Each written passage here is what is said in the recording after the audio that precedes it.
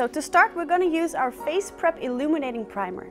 Now this primer gives you a very smooth surface on your skin because it has an illuminating factor. It gives you a light shine. It also contains SPF. So the sun protection screen will make sure that you're always protected for the sunlight and the UV radiation, but your skin will have a little bit more of a dewy finish. Because of the sunscreen, it's a little bit more full than a normal foundation or primer would be. So I'm going to apply the Face Prep Primer with foundation brush number 36. This brush is a polish brush, so that means that the black hairs are real hair, so they really push the product inside, and the synthetic top will give you a really very smooth finish.